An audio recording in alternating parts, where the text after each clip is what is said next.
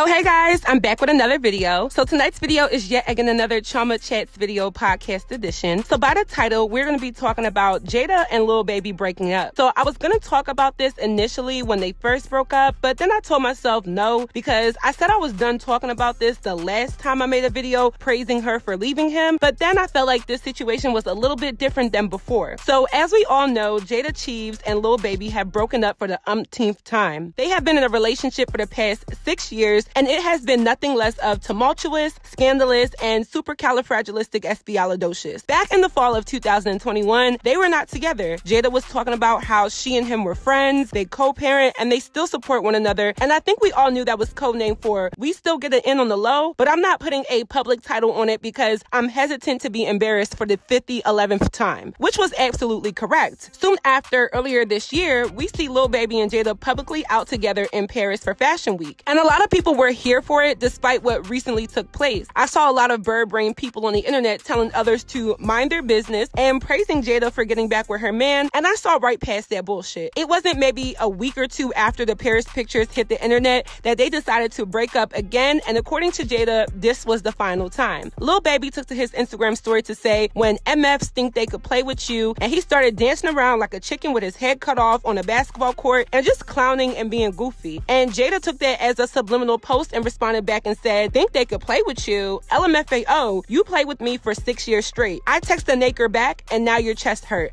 Bye. Honey, I felt you, sis. Anyway, she then proceeded to post different messages insinuating that she was done. There was even a little internet hiccup where people thought her and Lil Baby were back together because they were wearing the same shoes, and she shot that down. I say all of this to say that I swear I will never speak on this relationship again, because the last time I gave her praise for leaving, she went right back. But the difference this time around is this is now motivated by actually realizing that she doesn't deserve the disrespect that she has been put in all of these years. And I want to get into the reason why I feel like they broke up, so let's get right into this video. So my first and only talking point is Jayda and Lil Baby actually broke up because Jayda's position was publicly threatened, and in this battle for who has Lil Baby like nobody else, she eventually realized that she lost, even though she wanted to end. And I don't say that to put her down, because out of all of the social media joins, Jayda is honestly the only one that I actually like for real and seems to be a good person with a good head on her shoulders for the most part. Of course, she makes stupid decisions as it relates to her child's father, but a lot of us young 20-somethings do. I mean, I'm 24 just like Jayda. We're the same age. I can't act like I haven't done the same BS that she has done. What I will say is I've never been with somebody as rich and as known as Lil Baby, so I can't really imagine the different type of pressure or embarrassment or desire to maintain this image that there must be, because they low-key but high-key are hip-hop royalty. I mean, they haven't been in the game for that long, but when you think about modern hip-hop and who's owning it, Lil Baby is at the top for the new school, and Jayda has been with him since before he even started rapping. So I give respect to the fact that they are very well known and have a lot of social accolades tied to their image. So back to why I feel why they really broke up. I remember late last year, people were tagging Jayda in some form of post to let her know that Lil Baby was doing this and that, and Jayda finally came out and said, we aren't together at the moment, and they were just co-parenting, and you know, he's my friend, and that's just what we're on. People still came for her because they said that she shouldn't be giving him access, but I actually believe that you can be friends with your ex, especially when you have a child involved, as long as there's boundaries and as long as there's amicable peace for all of the right reasons. Fast forward to when rumors started speculating that Saweetie and Lil Baby were going on a shopping date and allegedly hooking up. It was up until this moment where Jayda was so above it, she was single, they were just friends, she wasn't bothered, and then a few months later we ended up seeing both of them in Paris for Fashion Week, and basically she told us to mind our business. But I also found it funny that the same joins on the internet told everybody to mind their business when it came to Jayda and Lil Baby being together in Paris, just for them to break up for good 2 weeks later. Like, LMFAO. Yeah, see, that's why you can always say what you want to say. Don't let people on the internet tell you to mind their business when their business is public. Anyway, for me, the Saweetie situation was the caveat in the relationship dynamics, because for the first time ever, Jayda publicly saw her position being threatened. And I mean by somebody who can actually take her place and have the same, if not bigger, appeal to their social status in the eyes of the public. And I hate to say it like that, but let's be real. Saweetie was Jayda's first big threat. From day one, any woman that Lil Baby cheated on her with, in her opinion, and probably in the opinion of the general public who cares, said individuals were considered low-tier individuals. Not because she said that, but if we're being being real, in comparison to Jayda, those girls were probably strippers, dancers, obsessed fans, some random pretty girls outside of Atlanta, the average girls in Atlanta with big booties and cute faces, etc., etc. And trust me, I know stuff. But it wasn't until somebody like Saweetie, who has a big name, fame, a big bag, probably even bigger than Jayda's, she has more business and career success than Jayda from what we see, that she finally felt like, wow, this man got with someone who could potentially make me look like the underdog. And in my opinion, that's when all boundaries went completely out the window. She got over being mad at him or being upset or not wanting to be in a relationship, and she got right back with him. And from what I understand with people with children, they always get back together. I don't know. I refuse to ever be a baby mama, and I refuse to have a child by somebody who isn't my husband, so I can't really relate, but I understand going back to your ex. I truly do. I also have a lot of friends who always go back to their baby daddies after complaining about them, after he cheats with other girls, after they embarrass the hell out of them. It is what it is. And Jayda, no matter her riches, her fame, her beauty, her materialistic items, she is not exempt from this whatsoever. People praise relationship goals and wanting to be this big internet couple and this envied hip-hop couple, even though your regular relationship is probably dealing with the same BS, just 20 times more privately, which is truly a benefit in the long run. So when that picture of Saweetie sitting on Lil Baby's lap started to circulate, woman to woman, I know she felt threatened, and she went and got back to her role. And it's sad because Lil Baby had her on one end, and then I guess had Saweetie on the other, and people could at least presumably see that another woman had access to him, even if it was for a short period of time. And that made Jayda look really bad, and it also made Saweetie look bad as well. And Lil Baby sat there scotch-free. I feel like Jayda shouldn't have fallen for that fluke, because men will try to play you with somebody who they know that you may think is better than you in any way, shape, or form, but deep down inside, they know that you are better than that person. And that's all that was, a game to make Jayda take him back. I mean, honestly, Lil Baby and Saweetie would actually be a cute couple, but it still just doesn't hit. Like, it just doesn't jive. And it made both Saweetie and Jayda kind of look like disposable women, because he is not with either one of them today. What I took away from this as well is that women can't win a man's game when it comes to this. Jayda stated that he had been playing with her for 6 years and counting, and the first time she decided to text somebody back, Lil Baby was heartbroken. And that's the funniest thing about this. Men cannot dish what they put out. Literally, as soon as you do a man how they do you, they really fall apart. That's why I don't understand why men think they're stronger than women. I mean, I think men are only physically stronger, but emotionally, psychologically, spiritually, communicatively smarter or stronger than women, I just don't see it. Because as soon as they get that heat that they've also fired off, now they're looking for the nearest extinguisher. And Jayda did exactly that. Texted somebody back and tried to move on. But like I said, as a woman, we cannot win a man's game. People also drag Jayda for making this information public because it shows the value Lil Baby has for himself versus the lack thereof Jayda has for herself. She was willing to put up with the nonsense for 6+ years, but all it took was a text back for Lil Baby to break up with her. And now she gets labeled as disloyal, a hoe, and all of that, even though she isn't the one who ruined their relationship. And as wrong as it is in a man's head, this makes sense to them. But I kind of agree that this shows how much Jayda undervalued herself. The best way to make a man really hurt is to say nothing, just get the hell on and say nothing. The back and forth, the petty games, and trying to do what he does, it doesn't work. We don't win, ladies. Usually a man will reel you back in with gifts and lovey-dovey messages and all of these different ways of getting back in good standing with a girl that they hurt, embarrassed, or disrespected. And it's easy for women, in this case Jayda, to fall for that because of the pressures that come with having what is seen as a socially acceptable man. They say women have more options, which may be true, and they say men take what they can get, which also may be true. And that's why women have to learn how to really leave if you're gonna leave. A lot of us have taken back a cheater, but did a whole bunch of dramatic and false exits in the process of leaving somebody that we got right back with. But if we acknowledge that women have more options than men and always keep that rhetoric in our head, then you know you can leave somebody and still find a good guy because your options are there. But when you're Jayda and you've been with somebody who is that much of a top dog, I mean, it's kind of impossible to get another Lil Baby only if that's what she wants. So she's been swept away by the sweet nothings that have amounted to nothing. There were rumors that Jayda was texting Bow Wow. I never believed that. I thought that was horse shit. And then it came out that she was texting Stephon Diggs, who is an NFL player who was at the same club with her a year ago and was flirting with her in the club. Y'all remember when he was talking about why you being weird to me? That's the man. Now, I do think he is a good little come up, only if we're talking about her maintaining the image and the lifestyle that she's accustomed to. I mean, he's not broke. He's a very well-known NFL player. He's a good NFL player, and that's pretty much the pros. Now, he does have a lot of cons from what I read on the blogs, but I don't think Jayda is looking for anything serious. I mean, mean, she just gave 6+ years of her life and a child to a man who isn't going to marry her, and she's still young and relevant and hot enough to explore the options that a lot of women have but don't always utilize and find what works for her. What I do want to tell Jayda is don't ever think that you are not that bitch, because as well known and as rich and as famous as Lil Baby is, being a playboy gets played out. And a lot of these rappers try to make it seem like they love this lifestyle and they will just forever be this way. And soon they will be really lonely, ran through, and women their age will have moved on with men who are ready to settle down. I think both of these individuals should really break up this time and explore being happy in their singleness, because there's a lot you learn when you choose to date yourself. Jayda can channel all of her desire to find somebody that may be just as rich as Lil Baby, but maybe not as known. I mean, Atlanta is a very rich city for Black people, and she may not think so now, but you'll get your happily ever after. As for Lil Baby, he's gonna continue to do what he does, and he'll get tired of that and realize that he probably missed out on the right one, exploring all of the wrong people. He's been given many chances, and it doesn't seem like he cares to do anything different than what he's been doing, and it shouldn't be at the expense of Jayda's respect, her self-esteem, her desired family structure, and her self-love. We'll just have to see what happens with them in the future. So that is it for this video. I hope you all enjoyed. Please let me know your commentary on my commentary down below. What do you think? What do you know? Let me know. Make sure you guys stream my song Ballin'. It is out on all platforms. I will link it down below for you guys to go check out my song and watch the video. And I will see you all in my next video.